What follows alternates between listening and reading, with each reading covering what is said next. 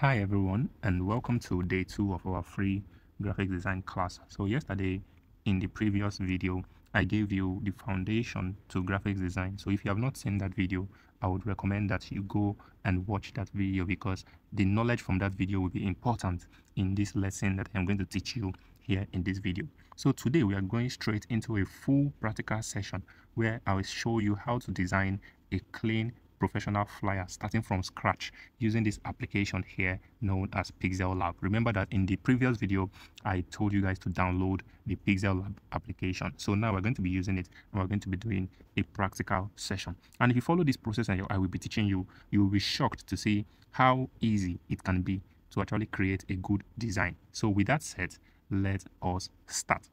So the first thing is for you to set up your workspace. Open your Pixel Lab application.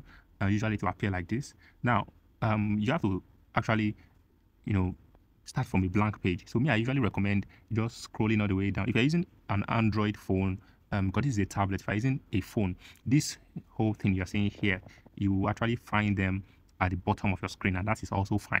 It's also okay like that. So it's just for you to look for this particular one here. This particular one here this one here, look for it and click it so you can come to a blank white page. So I want your background to be a white page. The next thing you need to do is you need to make sure that your image size, right? Because on the Android version, this whole thing there at the bottom of the screen. So you'll find it at the bottom of your screen. So on the Android version, just make sure you come right. Look here. That icon. That is where you will come. That icon that looks like this. Yes, those two icons. That icon here. That is the icon you actually select. When you select it, you see color, transparent, image, size, image from gallery, from canvas. You see all these options there. So you click image size and you change your image size to 1080 times 1080. So 1080, 1080. Why are we doing this? We are doing this because it is the safest size that you can use for your flyers. Your work will look very clear anywhere in the world if you post it on any social media. So this is the safest size to use, and that's the size I recommend. So now let's get right into the design, right? So we want to design a flyer that will advertise a product. So first of all, let me say this is our product right here, right? We're going to put our product in, but I want you to understand that in graphics design, we work with something called layers. We work with layers. So when I say layers, I don't mean the layers that produce eggs. So no, I don't mean that. When I say we work with layers in graphic design, simply means like think of graphic design like papers. Think of it like papers. If you are piling up papers, you put one paper on the floor, then you put another paper on top of it, and then you put another paper on top of it, like that. That is how graphic design work. So the paper that is at the bottom, that will be like the background. That's the background. While the paper that is on top, that is the foreground.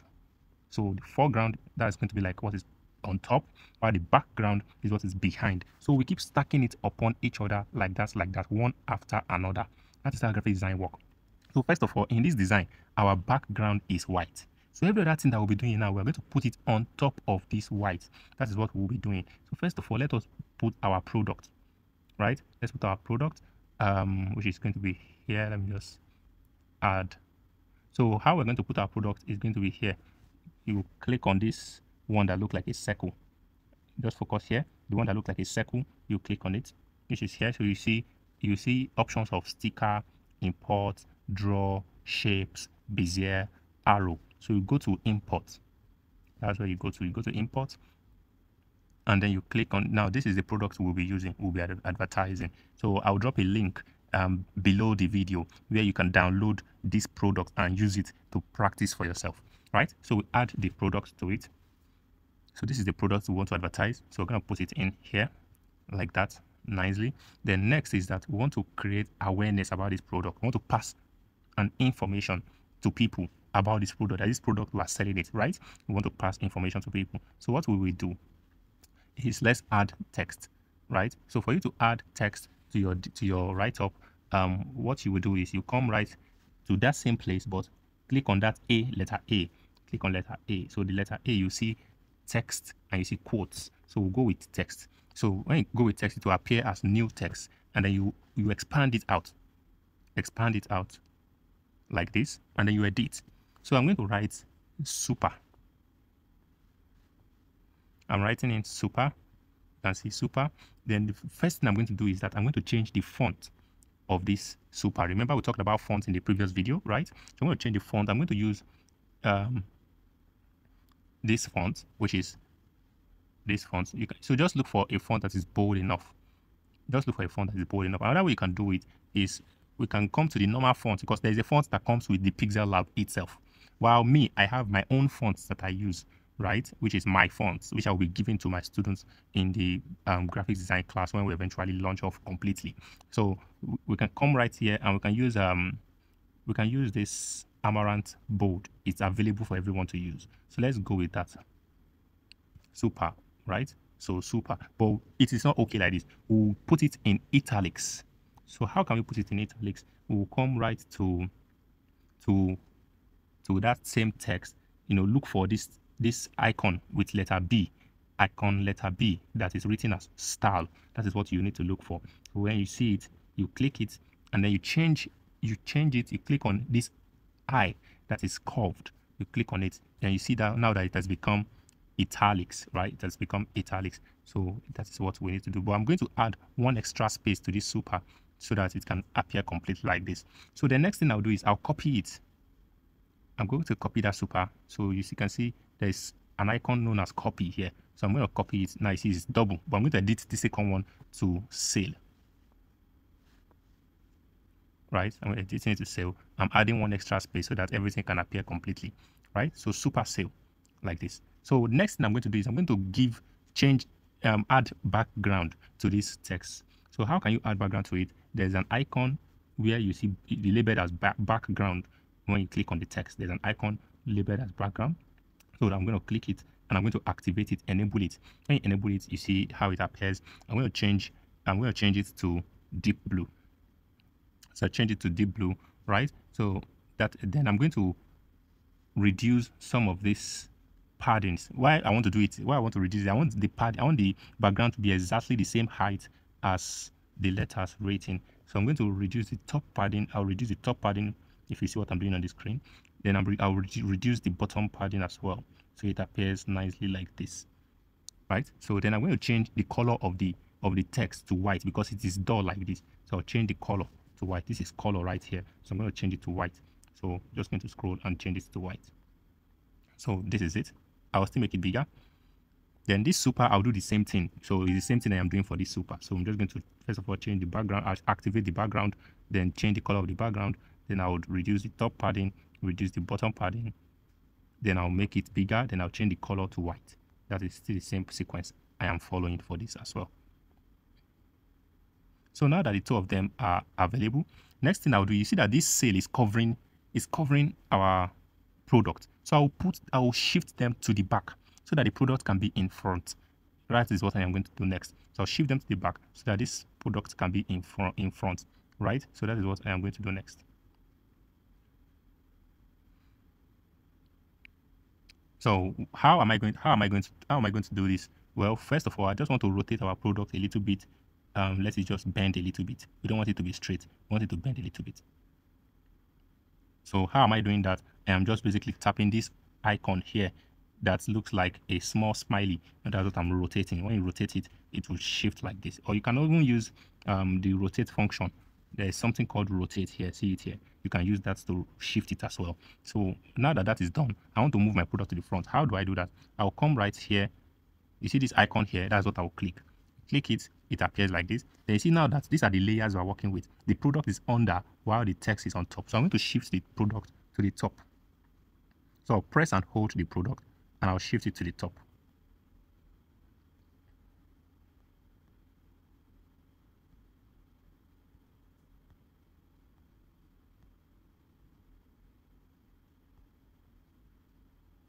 So now I've done that, and you can see our product is now on top.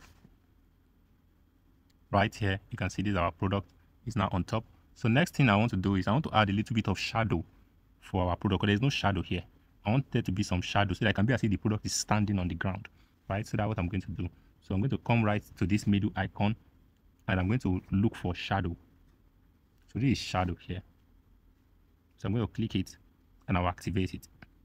Now then there's some shadow. Then I'm going to now you see that the shadow is all around, but I don't want it to be all around. I want the shadow to be just under the floor here like that. So I'm just going to play around with this offset. You can see the shadow is moving. So I want to offset it on the y-axis.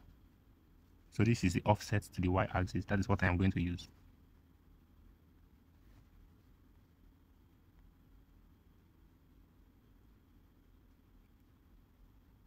So then you can also change the color of the shadow. So this color of the shadow is too dark. So I'm just going to reduce it a little bit to be light. And there we go. Then next, let's just put some last words on it. So let's put special offer here, and let's put 50% off here, and then we're done with our design. So let's do that.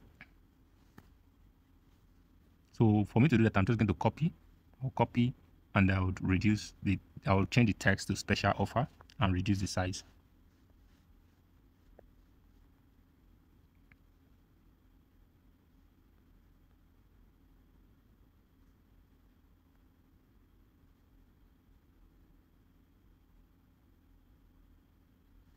So then I'm going to change the background of the special offer to kind of like red,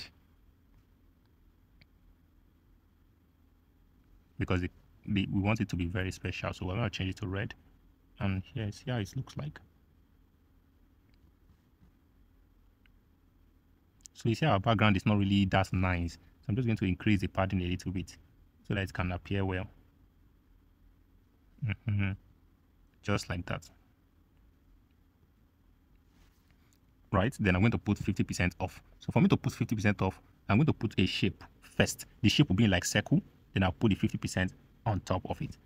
So the shape will be a circle, right? And then it's going to be a red circle. So I'm going to change the color to red. Then I'm going to write 50% on top of it.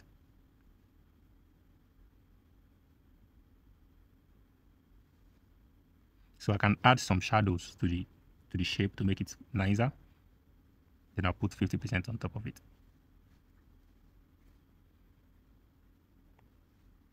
So I'm going to edit this to 50%.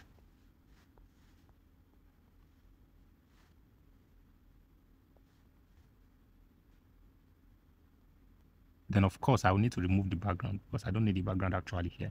We already have our shape, which is nice. And there we have it. You see, so we are done with our design, and this is our design. Very nice design, and I hope you enjoyed this lecture. I hope you learned a lot in this lecture. Now, one thing I want you to observe is that you see that this design is fine, not because there are many things in it, but because it is neat. There is enough space and it is clear.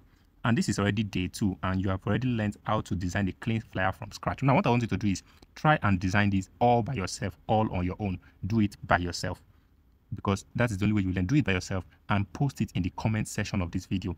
So I will be responding to every single person that posts their work in the comment section. So post your work in the comment section so you can get access. And tomorrow we will also go into a deeper style and we'll learn something else. Now imagine you're learning all of this for free. Imagine what you will learn in the full 1 month free pro professional class that will be holding on graphic design very soon. So this is to prepare your mind, so you start preparing for that class, because that class is going to encompass every single detail you need to know about graphic design, even up to the aspect of how you can use it to make money for yourself as a business. So I will see you in the next video. I am a tutor doctor and I am rooting for you.